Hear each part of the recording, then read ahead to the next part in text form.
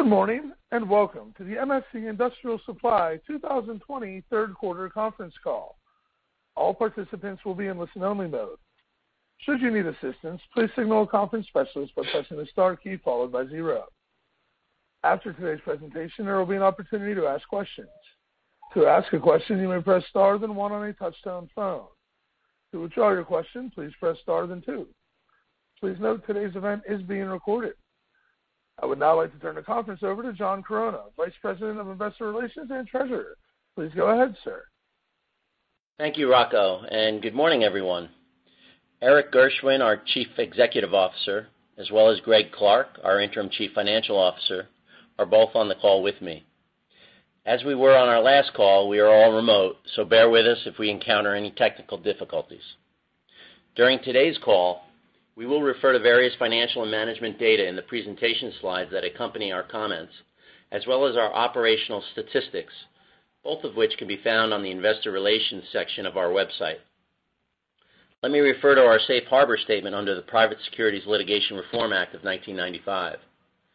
Our comments on this call, as well as the supplemental information we are providing on the website, contain forward-looking statements within the meaning of the U.S. securities laws, including statements about the impact of COVID-19 on our business operations, results of operations and financial condition, expected future results, expected benefits from our investment and strategic plans and other initiatives, and expected future margins. These forward-looking statements involve risks and uncertainties that could cause actual results to differ materially from those anticipated by these statements. Information about these risks is noted in our earnings press release and the risk factors in the MD&A sections of our latest annual report on Form 10-K filed with the SEC, as well as in other SEC filings. These risk factors include our comments on the potential impact of COVID-19. These forward-looking statements are based on our current expectations, and the company assumes no obligation to update these statements. Investors are cautioned not to place undue reliance on these forward-looking statements. I'll now turn the call over to Erik. Thank you, John, and good morning, everybody. Thanks for joining us today. Most importantly, let me start by saying that I hope everybody on this call is staying safe and healthy. Before I dive into the details of the quarter, I want to begin this morning's call by providing some perspective on our company's performance since the COVID-19 pandemic began. I'm quite pleased with how our company has risen to the occasion in the face of the most severe crisis that most of us have seen in our lifetimes. When we spoke on our last call, it was early April, and we were still in the early stages of crisis management. And we were focused on playing defense, and that meant ensuring the safety of our team and our customers, solidifying business continuity plans for ourselves and partners, adapting to a remote working environment, and ensuring the financial stability for the enterprise. While all of these still remain top of mind, our attention has since turned to playing offense where we saw opportunities, such as providing much-needed PPE and janitorial supplies to keep our customers running, capturing new customer relationships as our smaller competitors struggle to effectively serve their customers, and striking new and improved programs with our supplier partners. This dual approach of playing offense and defense has served us well thus far. At the same time, it's also clear that we're not out of the woods yet. As you can see from our June growth rate, with the benefit from the PPE surge subsiding, our base business is showing the realities of a challenging manufacturing environment and a very cautious customer base. More about this later, but it's not surprising to us given the dynamics in key industries that drive metalworking consumption, such as automotive, aerospace, and oil and gas, along with the obvious uncertainty regarding the trajectory of the virus. With the early days of crisis management now behind us, we resume our journey to reposition MSC from spot buy supplier to mission-critical partner. Over the past 4 years, we've migrated MSC from a secondary supplier to our customer's primary option. We play a key role on the plant floor through our metalworking technical experts, our inventory management service team, who support vending, along with our VMI program, which is also the centerpiece of our Class C business, and more. This presence deepens the customer relationship, which, when executed, yields benefits of higher customer retention rates and hence stronger lifetime values and more resilient gross margins over time. It also allows for the ongoing capture of the legacy spot buy business in these customers. Before the pandemic began, we had completed most elements of the repositioning with just a few remaining. And I'll provide an update on those remaining ones later on in my remarks.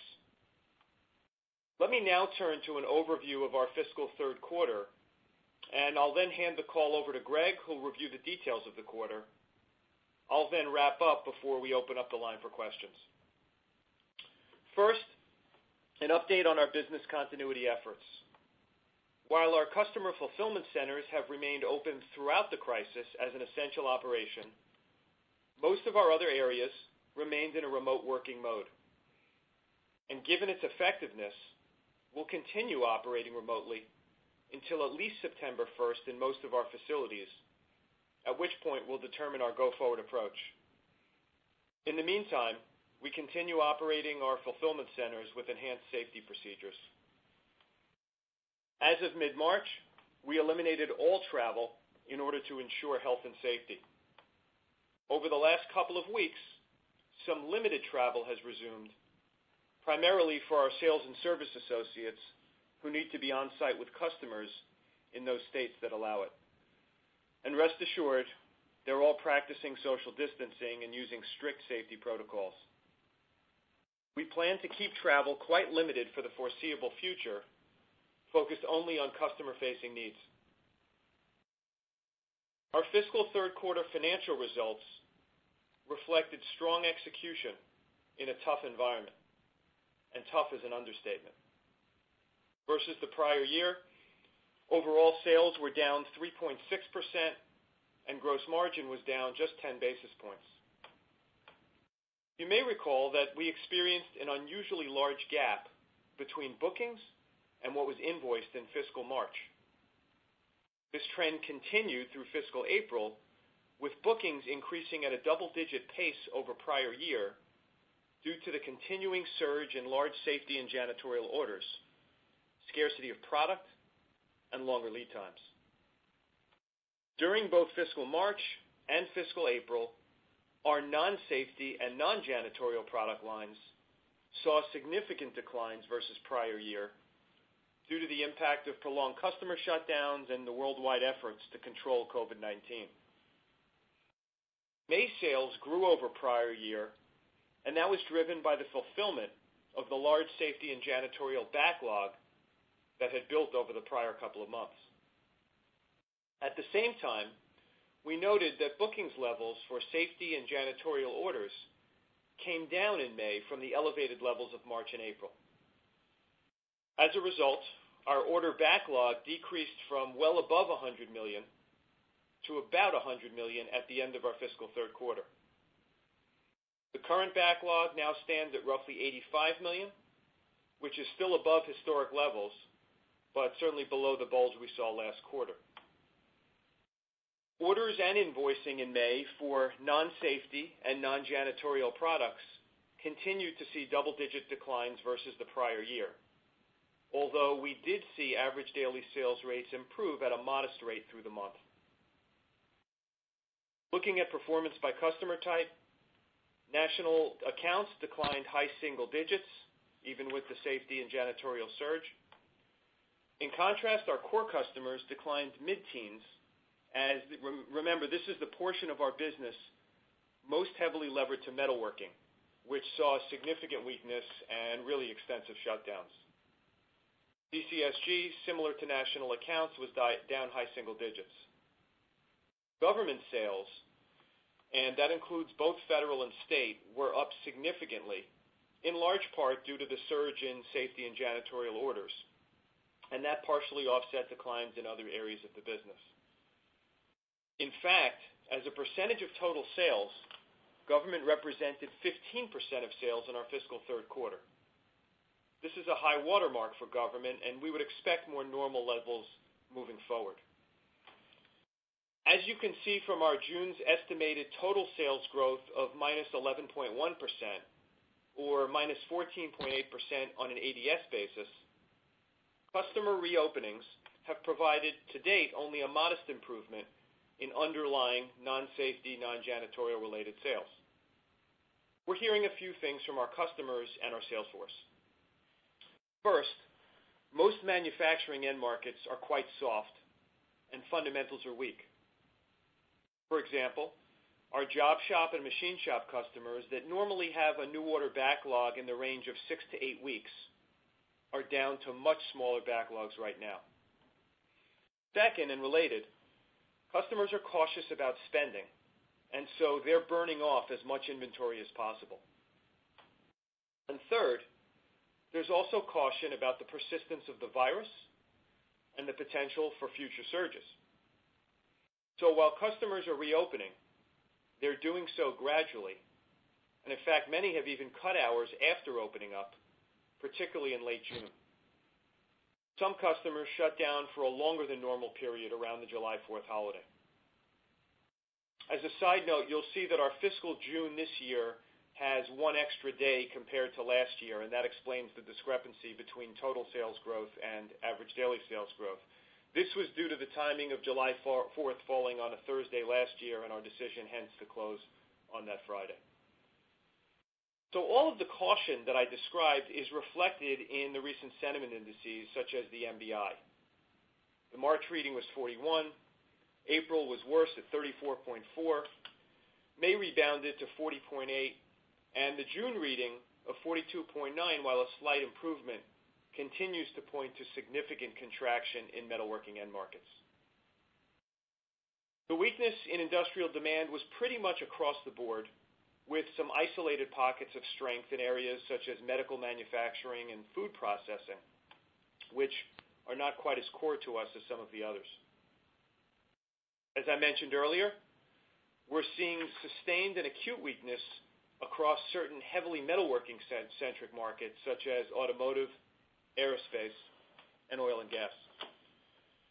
I'll move now to gross margins, and I was quite pleased with our third quarter performance, which built upon the solid results that we've been seeing throughout the fiscal year. There are 3 levers to our gross margin formula, and each one worked in our favor. The first is price. As I mentioned earlier, we continue to see good realization from our mid-year price increase, supported by some improvements to execution. The second is purchase cost. As anticipated, we're seeing the purchase cost escalation that's been with us for the past year start to wane. This is due to a combination of lower input costs making their way through our average costing system, and also due to improved supplier programs that we had recently negotiated. Our third gross margin lever is mix. Right now, mix is more of a wild card than the other 2. While it's generally been a gross margin headwind over time, it had less of an effect this quarter due to a combination of product mix and lower production-oriented metalworking sales. June gross margins continued our solid Q3 trending. Looking beyond June, we expect to sustain our recent gross margin performance with a couple of caveats. First, our Q4 generally has a seasonal tick down from Q3 levels, and that would likely be the case again this year.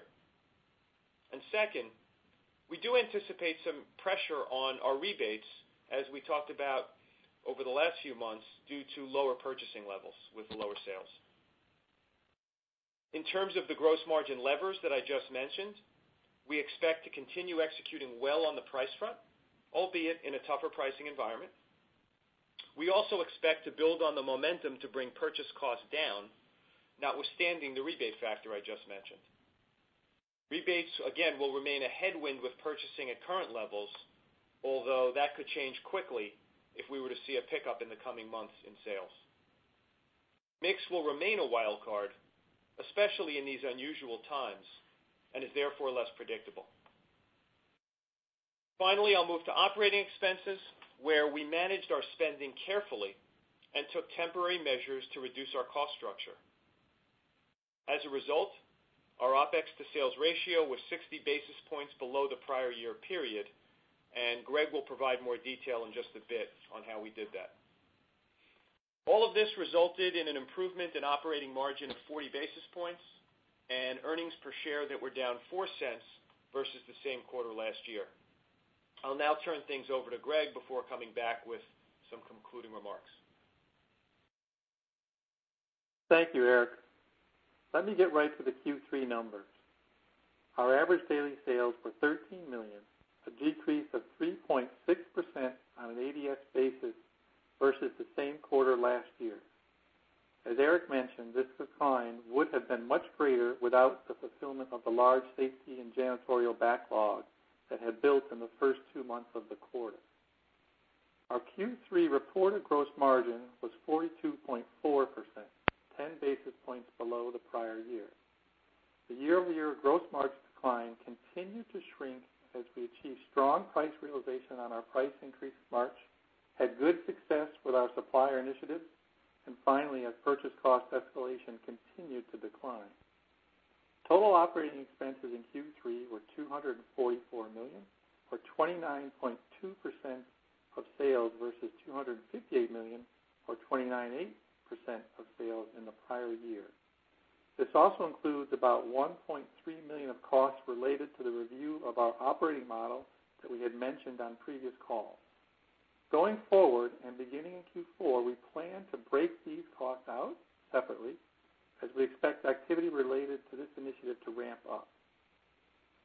Our Q3 results reflect the swift cost containment measures we implemented, including temporary reductions in variable hours, in executive and management salaries, temporary suspension of our 401k match, a hiring freeze, reductions in third-party spend, and virus-related travel restrictions. In light of current conditions, most of these actions are continuing in our fiscal fourth quarter.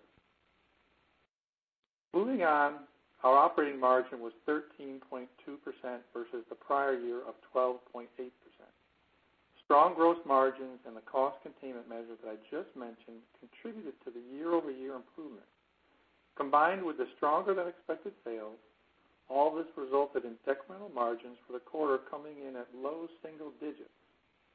Looking at Q4, we would expect to be around the low end of our previously stated range of low 20s to low 30s. Our tax rate for the third quarter was 24.9%, 10 basis points below the 25% tax rate in the prior year. All this resulted in earnings per share of $1.40. Now, turning to the balance sheet, our DSO was 61 days, up 2 days from fiscal 2019's Q3, with national accounts continuing to be the main driver. Our inventory increased during the quarter to $575 million, up $19 million from Q2, primarily related to safety and janitorial buys to support the increased demand for those products. Excluding safety and janitorial, Q3 inventory levels dropped roughly $25 million, about what we expected with the declining sales. Total company inventory turns were relatively flat at 3.4 times in both Q3 and Q2. Net cash provided by operating activities in the third quarter was $59 million versus $89 million last year, as we continue to use our strong balance sheet as a competitive differentiator by increasing inventory levels and paying our suppliers timely. We also paid about $42 million in ordinary dividends during the quarter versus last year's Q3 of $35 million. As discussed on the last call, we are continuing to manage our liquidity very closely as we drew down $300 million from our revolving credit facility in March to ensure greater liquidity.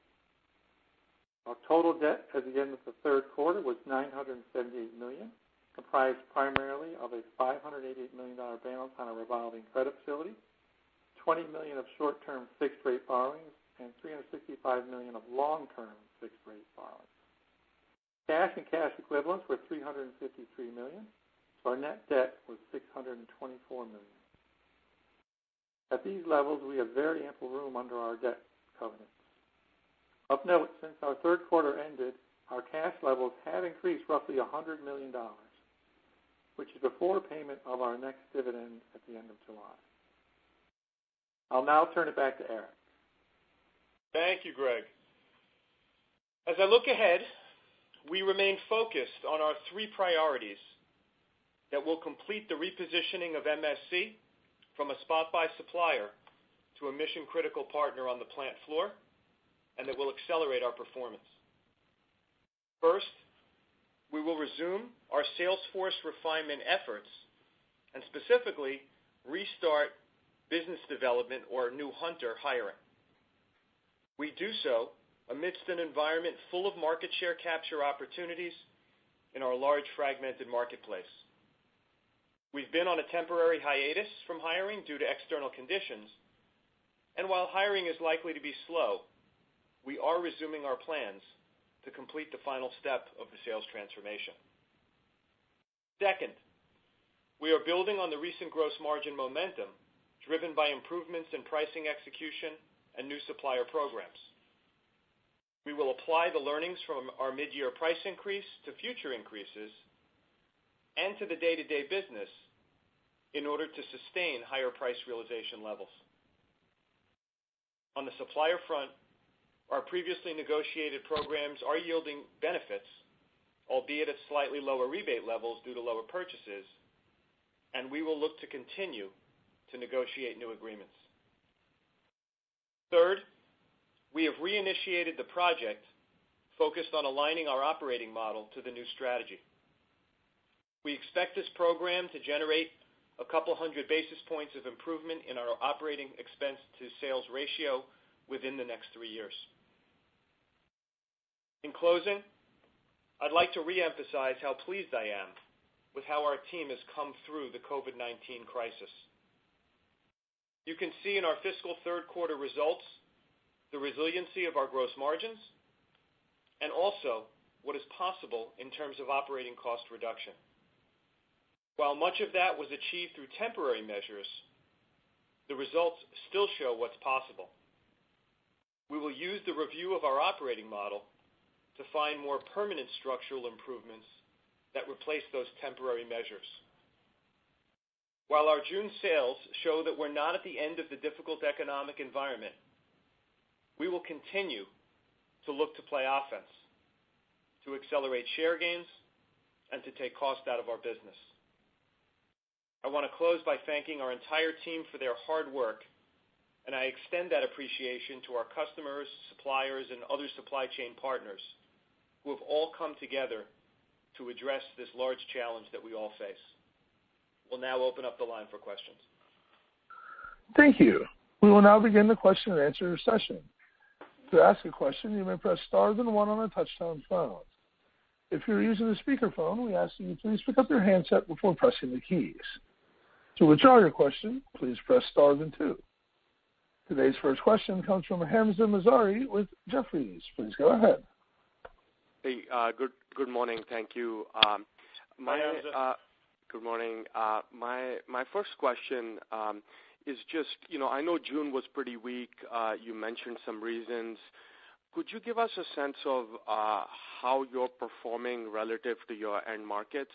Are you gaining share? Are you losing share? I know there's a lot of noise because of safety and COVID-19, but just any comments you can provide there would be helpful. Yeah, Hamzah, I think the punchline is we feel pretty good about our performance. And despite the absolute numbers of 11% down on a total basis and 14.8 on ADS, what I would tell you is the environment in metalworking markets is really tough right now. And there's the bunch of reasons, the litany of reasons I mentioned on the call. In a lot of ways, we would expect history to play out moving forward. And what history suggests is that the tougher it gets out there, the more the opportunities are for us to capture share because, again, 70% of our market is made up of local distributors who are really hurting. And we're hearing that from our sales team. I am encouraged in terms of particularly the channel checks we're doing on the number of new wins we're seeing, the customer satisfaction ratings we're seeing. From a market share capture perspective, I am encouraged. Obviously, early days, it's hard to get too excited about numbers being down double digits, but I will say I feel good about our performance and better about the prospects for share capture moving forward. Great.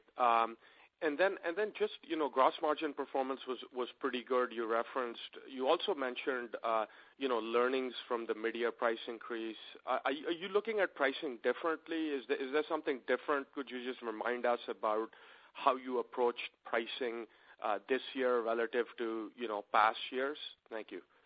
Yeah, Hamza, I do. I do feel good about what we're doing there, and I'm going to give you a tactical answer. I think there's sort of two things going on. There's a tactical level to the answer and a strategic level. Tactically, what I would say is, we have made a couple of, pretty significant improvements or changes over the past couple of years on pricing, and I'll note two of them. One is the build-out of a pricing team who's bringing more, I would say, data, analytics, science, and rigor to our process, making it more data-driven. And then the second thing is Eddie has brought really a new sense of rigor and discipline into the field around how to negotiate in a win-win way with our customers to capture price. So those are the two tactical changes that we've made. I think strategically the other thing I'd call out is, look, we've done a lot of work over the past few years to reposition this company from a spot buy supplier to a mission-critical partner. And I think part of what we're seeing here is the positioning as a mission-critical partner on the plant floor is helping us with a more resilient gross margin, because we are there providing cost savings to our customers in a way that, look, we're earning the value that we're charging for. So I would say that's sort of the story on gross margin. Great. Thank you so much. Our next question today comes from Ryan Merkel with William Blair. Please go ahead. Hey, guys. Good morning. Congrats on the margins. Hey, Ryan. Morning. So first off, for June, can you give us safety growth and non-safety growth? And then secondly, I think the surprise for me on June is more that safety doesn't seem to be as big of a help as I was thinking. So why wasn't safety stronger? Why didn't more of the backlog ship in June? So Ryan, here's what I'd say, and maybe just sort of the whole picture. If you go sort of pre-COVID, and when I say pre-COVID, the months leading up to March, and then COVID, March, April, May, and now June and beyond, just give you a sense of the dynamic. So what we saw when COVID hit was this massive surge in the orders for safety and janitorial, while at the same time, we were talking about the base, let's call the base everything but safety and janitorial, down in the neighborhood of 25 to 30% at the trough. A lot of the safety and janitorial orders did bill out, and it's why you saw May at plus 6-something%, despite the base business being way down, was the billing out of those orders. There is still some to go, and some of that is a function of supply chain issues, blanket orders, because as you can see, we mentioned our backlog at $85 million is still not close to what it was, but still above where we would normally be, around 40 to 50 million. So there's still a bit to work through here.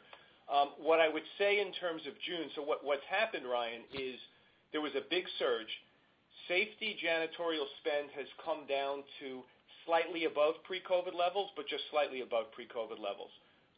We think what's gone on is, like, a lot of us on the personal front, when COVID hit, what did everybody do? They went to the supermarket and they stocked up on needed supplies. A lot of our customers have told us they did the same thing. There was surge buying. And in some cases, their eyes were bigger than their stomachs, and they're working that down. I would suspect, Ryan, we're all watching the news and seeing how this virus is continuing to accelerate. Should that happen, I think there's a good chance there's going to be elevated needs moving forward. And one of the things we put a premium on was you could see our inventory numbers, getting that PPE, janitorial inventory into our warehouses. So when that happens again, we're positioned to ship it out quickly. So I don't know if I answered your question there.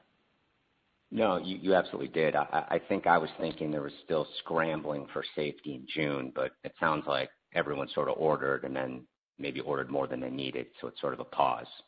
Yeah, I think that's right, Ryan. And then I think the discussions that we're having with customers would indicate that to the extent, if the virus begins to wane, different story. But if it keeps elevating, there's likely to be further needs down the road. And the bet we made was, hey, we're going to keep the inventory on the shelf. It's a competitive advantage for us. We want to have it there. Okay. And then second question, you talked about reinstating the project focused on aligning the operating model. I'm just wondering if now is the right time to be doing this, and could it create risk on execution on share gains if you're really cutting costs? I tell you, we don't think so, and it's a good question, Ryan. I would say we don't think it's an either or. We think it's a both, and it all sort of ties back to this idea of the repositioning to being mission critical. So what you're going to see from us is sort of a dual path where, look, when it comes to growth investments, we're accelerating. We'll be hiring BD folks to complete the sales repositioning, and this new mission critical value proposition we're full steam ahead on. At the same time, the cost moves we're going to make are about executing the value proposition more efficiently. So we kind of think they're symbiotic, and we do think that the time is right to do both. Got it. Perfect. Okay. I'll pass it on. Thanks. Our next question today comes from David Manthey with Baird. Please go ahead. Hi. Good morning, everyone. Good day.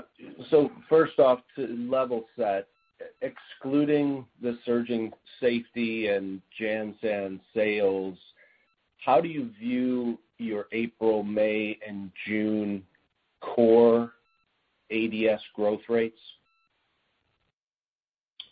So we bottomed out in, I want to say it was, Greg, April, right? So back half of March and April were the teeth of it with customers. We had 25 to 30% partial or full customer shutdowns and saw the base business go down commensurately. What's happened, Dave, is since then, May and June, we saw sequential lift, call it in the roughly 5% per month. So May 5% over April, June 5% over May in that base. So what you're seeing is a rather slow ramp. So it's interesting that the headlines, which are, I think the headlines are indicative of a faster ramp than what we're seeing in customer activity, and I think that's a function of what we talked about, Dave. The metalworking end markets are slow. Customers are really cautious, and many had bought up before the COVID crisis and are burning off inventory where they can, and they're afraid of a second wave here, and they're opening very gradually. And if they were at 3 shifts before, maybe they're at 1 shift. So I think that's what you're seeing. Look, from our standpoint, regardless of the trajectory, in some ways, the slower it is, the more opportunity for us, given that what it means for the local distributor. But that's sort of what we're seeing in the base.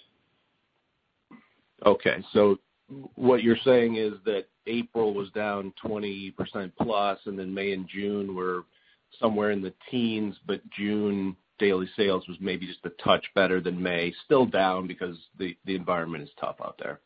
Yep, you got it. So yeah, and when I referenced the 5%, that was not year on year, that was sequential. So we bottomed out in April, and then May of the base business now, stripping out the PPE and safety, May sales were up roughly 5% over April, and then June up another 5% over May.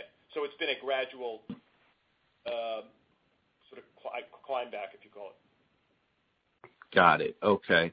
And one clarification, Greg had mentioned that you expected to be on the low end of the decremental margin range of low 20s to low 30s. Can you just specify? I don't know what the low end of that is. Is it 20s or 30s? The low end of that would be 20. So based on okay. That's what I needed. All right, guys. Thanks very much. Thanks, Dave. And our next question today comes from Adam Ullman with Cleveland Research. Please go ahead. Hi, guys. Good morning. Hey, Adam. Hey, Erik, to follow up on Ryan's question on the repositioning of the operating plan, I guess, you're saying that you're looking for a couple of 100 basis points of expense leverage.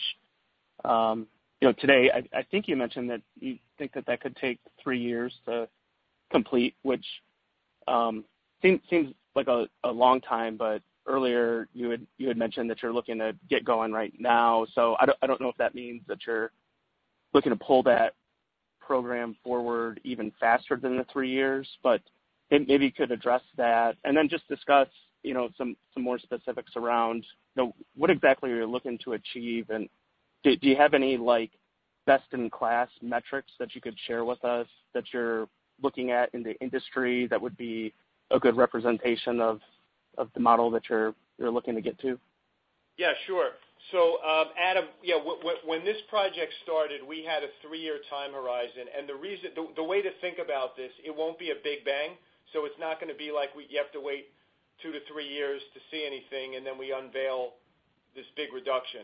It's going to be waves of initiatives, and so the 2 to 3 years is reflective of getting to full run rate. Progress will be made along the way, and I'll add that we'll put more color on this next call and give you more detail.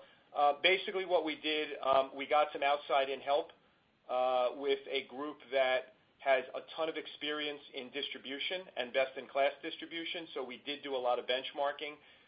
The project basically split out along 3 tracks. There was a sales and service track, a supply chain track, and a G&A track. The sales and service track, as much as anything else, was about maybe some cost actions, but more about how do we more productively and effectively grow. So to be clear, the company's aspirations are to grow. It's going to be about how we do it more efficiently. The supply chain track was a whole bunch of initiatives. It's a ton of initiatives that are a lot of singles and doubles looking at freight patterns, order consolidation patterns, how goods flow in and out of our distribution centers. And look, that's an area that I think we've been fairly strong in for a long time, and the benchmarking showed that. But even so, when you put a microscope to it, there's always opportunities to do better. And so that's a lot of what we're going to be looking at there, order, freight, and flow of goods, sort of patterns in and out, and how we take hidden costs out of the business. The third track is G&A, which is basically looking at the support function of the organization. It'll be looking at all of our spend. That could be everything from indirect procurement and contracts. It could be taking a look at business processes like order to cash and procure to pay, and where just legacy processes have been around for a long time that can be tuned up and made more efficient. So the way to think of this is those are the 3 tracks. Those 3 tracks are going to produce a whole bunch of waves of initiatives that will move through the company, and will build to that sort of number over time. And again, we'll put more color on this on the next call, but hopefully that helps give you a little detail. Okay, thanks. Yeah, that's helpful. And then somewhat related to that, I guess you mentioned you expect to grow headcount here in the near term. Right now it's running down like 3% year over year or so on the field sales force. I guess, what should we be expecting over the next 3 to 6 months? The magnitude of the increases. You're likely looking to get to growth, but do you have a lot of catch up that you have to do? And then maybe just remind us what that long-term algorithm looks like. Is it low single-digit headcount growth drives high single-digit sales growth, or something along those lines? That would be helpful. Thank you. Yeah, Adam, so near term, just a reminder, so the sales work being done here, the completion of the sales transformation ties directly back to the repositioning of the company. And we had a body of work going on for 18 months. Eddie Martin came in a year ago, took a fresh look at it, and reached the conclusion of right strategy, punchline, right strategy, wrong implementation. And then specifically, tightening up implementation meant we were over-allocated to the farmer role and under-allocated to the BD or hunting role. And so if you remember, pre-COVID, this feels like a lifetime ago now, but earlier in our fiscal year, we took headcount down in the field, and that was a reduction in farmers. The other side of that was to scale up BD hunters. And the reason was the focus on a new growth formula with a heavier emphasis on new customer relationships and new share of wallet programs, new share capture. So what happened was COVID comes along just as we started to scale the BD hires. So what we're talking about is really just completing what had been interrupted by COVID. we had already added something in the neighborhood of 100 BD roles over the last couple of years in the company. Pre-COVID, that group was well ahead of plan. As you can imagine, COVID certainly would interfere with that. So we're encouraged by what we're seeing out of the group, and where we're going to add is into the BD function primarily. In terms of over the next 3 to 6 months, Adam, I don't think you're going to see a hockey stick here for a bunch of reasons, but one of which is just practically the environment is still an uneasy one as it relates to hiring with social distancing and everything. So I think it will be a fairly gradual scale up. Your other question is about the long-term growth formula. Look, we intend to get this business back to high single-digit organic growth in a normalized environment. That is the objective. That's what Eddie is chartered with. That's the legacy of this company. I have no doubt we will get back there as we move through all this repositioning. The question is, okay, what's the ratio of how much sales hires that we need? I'm going to reserve judgment on that one, Adam, because, look, it is a new model. And the whole idea of the redesign is that it should be a more efficient model. We shouldn't need to add at the same ratio that we used to add, which was, over time, kind of close to the actual growth rate. I would expect it to be considerably better. But I'm going to reserve judgment on that a little bit. But short answer the punchline is the next 3 to 6 months will be focused on completing the sales repositioning and a fairly gradual lift in hires.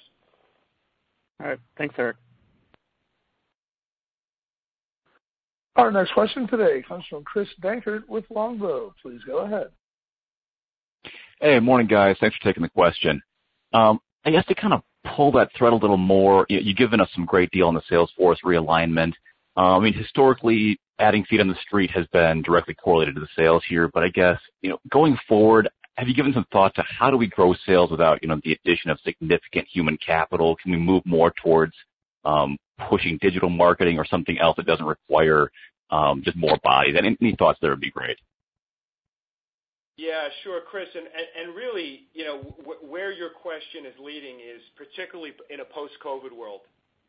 And this is something we think a lot about. In the last month, we've given a lot of thought to is what does life look like in the new normal? Our conclusions to date are that I'll start with what I think won't change in the post-COVID world, and that's our value proposition and the role we play for customers. So this migration to being mission critical on the plant floor, we think that is as or more important now than ever. For one, metalworking markets are soft. Our customers are soft. They're starving for productivity enhancements. And this value proposition enables us to do it. For another, our customers just need help in how to navigate a post-COVID world, how to think about laying out their plant, how to think about PPE protocols, and our positioning really helps. So I think that doesn't change. I think what does change in a post-COVID world is how we go about delivering that value proposition. So, for instance, certainly e-commerce has already, you can see from our stats that generally we're at 60% plus electronic commerce. That number is likely to grow, and we'll continue investing there. Other digital technology that enables our metalworking experts to be on site with our customers, in quote, even if access is restricted. And we have example after example during the crisis, the pandemic, where we were providing plant audits and doing it through FaceTime and other virtual technologies. So I do think that you're right, that the use of digital technology is going to pick up. And for us, it's more about how we deliver the value proposition. The value proposition itself, we think, holds as strong as ever. Yeah, that makes complete sense. I guess, those digital tools can certainly scale a bit more to large and the smaller customers as well, which I think struggled particularly in the past couple of months here.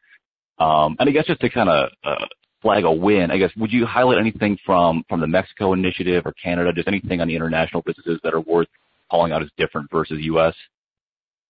The only thing I'd call, if you look in the ops stats, international growth was pretty stout.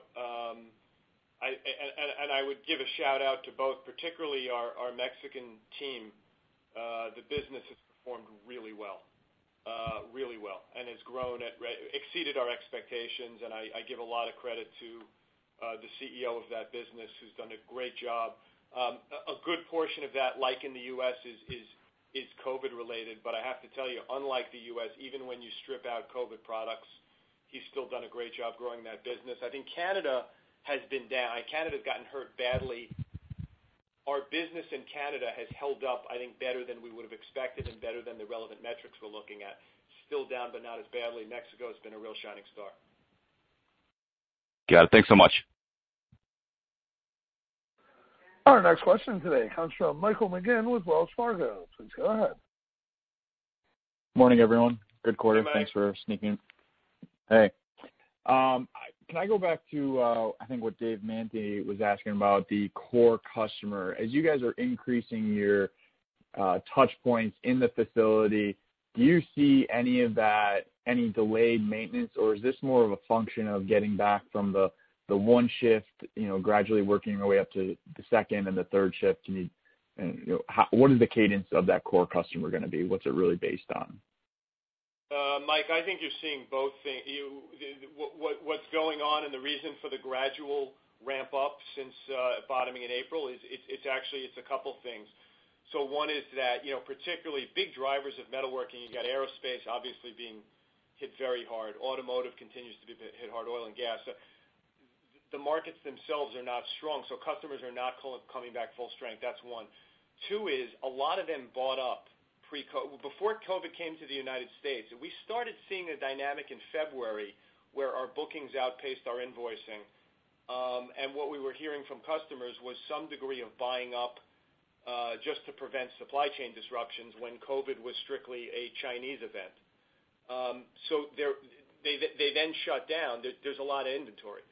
So they are cautious. They're trying to avoid spending where possible.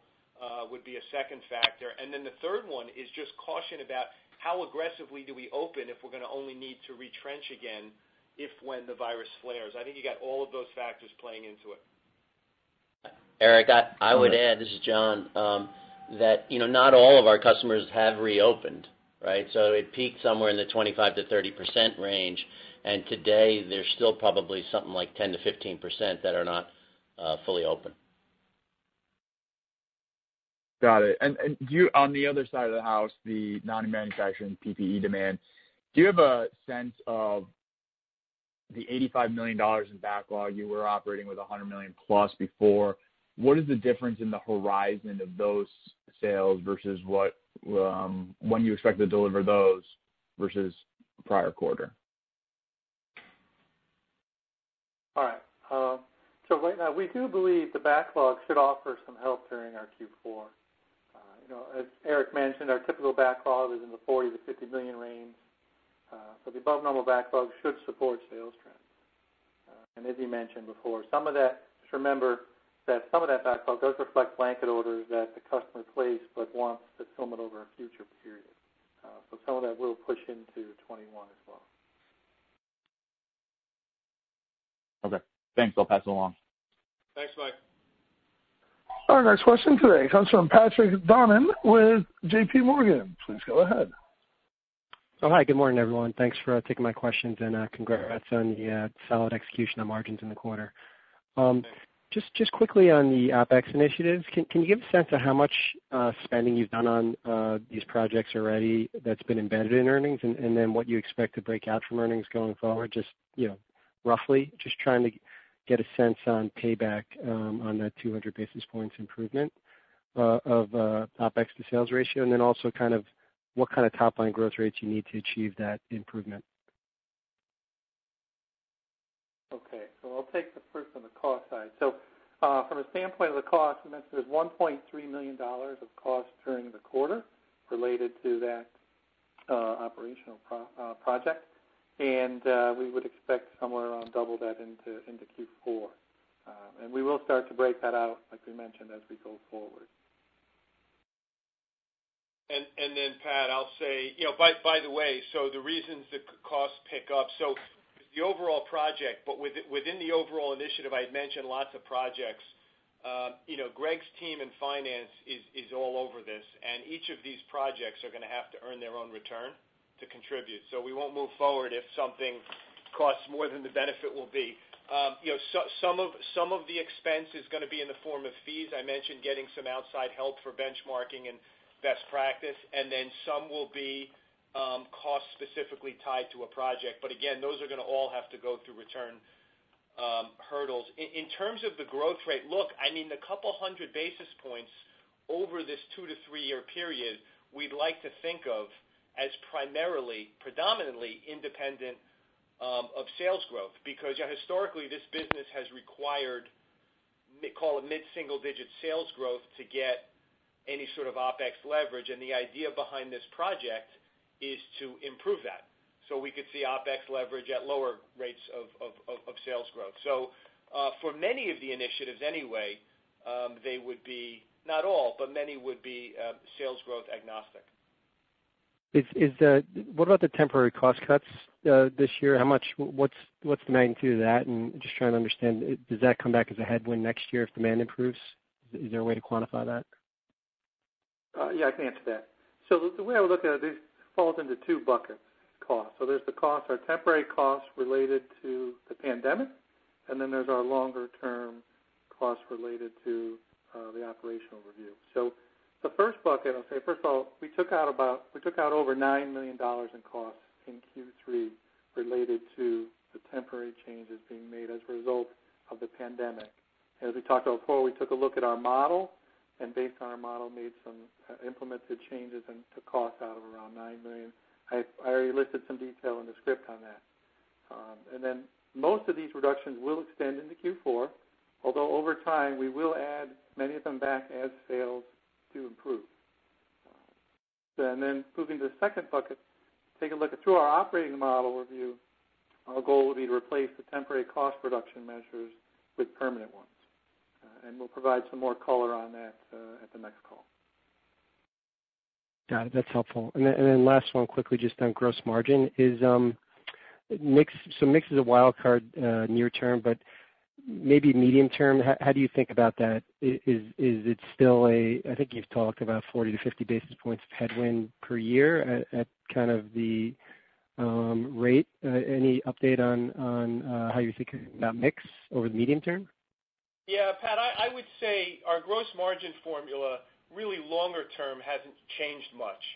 The comments about mix being a wild card are really specific to the pandemic, and it's a combination of, you can have one or two SKUs in a given month that move the needle depending upon surge buying, which is highly unusual for us. Let's go post-COVID world when things, if they, assuming they do some sort of normal, we would expect mix to return to being a headwind in the 30 to 50 basis points. And then, how our gross margin fares will be a question of how we do on the price cost line. What we had said for a while is, look, price cost likely, over time flat, and then you have a 30 to 50 basis point gross margin year-on-year headwind due to mix. I mean, look, our recent results have us encouraged both on price and on cost, and if we can continue executing in that momentum and we get positive price cost, the gross margin outlook could improve. But I think mix at some point post-COVID does return to where we've been. Great. Super helpful, Eric. Thanks for the color and good luck. Thank you, Pat. And today's final question comes from John Inch with Gordon Haskett. Please go ahead. Thanks. Good morning, everyone. I was dropped for a temporary time, so I don't want to hopefully ask questions that were already asked. But I did want to ask you about the $9 million of OpEx saves. I think, Greg, you talked about that being from the pandemic. If we go back to last quarter, you thought it was going to be maybe 6 to 7. Yet your sales were up sequentially $50 million. So it's actually pretty impressive. How did you manage to do that, kind of in the big picture, and preserve your profit? Was this all of the function of the price increase that it looks like really significantly flowed through, or were there other moving parts? How did you end up saving so much money in the face of, or having your costs go down in the face of the sequential volume improvement? Yeah, John. So it was strictly just focus on cost control. So we implemented some cost down initiatives, and we executed really well on those. And we talked about the big areas in the script, and we were just successful to exceed those areas. Eric talked about a hiring freeze. We held true to that, and both with our cost down initiatives from salary and wage reductions, in addition to the hiring freeze, have helped kind of push us north of that $6.5, $6 to $8 million that we talked about in the previous call. So that's John, dynamic. Is that what? Oh, go ahead, please. Sorry. The only thing I'll add, I think Greg summed it up well. The one thing I'll add is, I think our team really rallied. I was pleased with the way cross-functionally people rallied around the crisis. So the numbers that we gave the last time of the 6 to 7 were the building blocks that Greg mentioned. There's areas where our team went beyond. So whether it was looking at outside personnel or consulting areas and say, you know what, we can go deeper and we can do without. Unexpected attrition in certain areas where somebody just leaves the company, something happens, and people say, you know what, we can step up, we can rally. And so I attribute a lot of that to our team stepping up across the board. Yeah, makes sense. So then why, and I apologize if you said this before, but then why do decrementals sequentially go from kind of north of 20%? Is there I know, Eric, you mentioned rebates and stuff. Is there mix playing out in the quarter? That was my other part of my question. Like, how would you size mix this quarter versus what you expect in the fourth quarter? And then going back to my decremental question, because I think you said that you expect a lot of these temporary cost actions to hold still in the fourth quarter and maybe begin to bleed back next year. I'm just trying to triangulate everything. Yeah, John, so here's the way to think about the decremental picture. So last quarter, right, so we gave the low 20s to low 30s range. The performance, obviously we exceeded that in Q3. You had three elements. One, strong gross margin performance. Two, strong cost controls. And then three, if you had asked me at the time, our revenues to only be down 3.5%, if you asked me at the start of this crisis, I wouldn't have believed it. So good revenue performance. If we fast forward to Q4, the reason for that range and saying the low 20s, strong gross margin performance, we're saying we think should hold. You never know, things could change, but should hold. Strong cost controls, Greg just described to you, should hold. The big change is, the minus 3.6% revenue growth. Compare that to what June looked like. So if the rest of Q4 looked like June on the revenue side, it's a big difference. On the other hand, if for some reason July and August do a heck of a lot better than June on the revenue side and the quarter looks better on revenues, could we do better? Sure. Hey, John, this is John again. There's one other thing I would throw in there. You had a lot of sales come in, right, the PPE stuff, that didn't have the same variable cost. You've heard us reference historically 10% variable cost on sales growth. It did not have quite that same lift in cost due to the fact that a lot of the PPE stuff was picked up right at the port. So we didn't have that, like some of the outbound freight, we didn't have that on some of that stuff. Yeah, John, no, that makes sense. Then maybe just lastly, how firm is this $85 million of backlog? Is there a risk of maybe customers having double ordered, and then sort of how do you see the backlog kind of shipping out to get back to the normal, whatever, I forget what normal backlog looks like, but maybe you could just comment on that. Yeah, I would say there's always risks to some degree, John. So the $85 million would compare to it, quote unquote, should be in a normal environment, 40 to 50. So you're looking at a sizable delta. Does all of that bill out in the fourth quarter? Probably not. Is there some cancellations in there? Probably. That would be consistent with historical pattern. Should there be some help? Probably. So it's somewhere in the middle, but it is still elevated, just not at the levels it was in April. Understood. Great. Thanks so much, guys. Stay safe. You too, John. And ladies and gentlemen, this concludes the question and answer session. I'd like to turn the conference back over to John Corona for any final remarks. Well, we'd like to thank everyone for joining us today, as always. Our fiscal fourth quarter and full year earnings date is set for October 27th this year. Obviously, we are continuing to refrain from giving formal quarterly guidance, and we will continue providing the interim monthly updates via press release. You can expect the update for July developments just after the first week in August. So again, I'd like to thank you for joining us today, and please stay healthy and safe. Have a good day. Ladies and gentlemen, this concludes today's conference call. You may now disconnect your lines and have a wonderful day.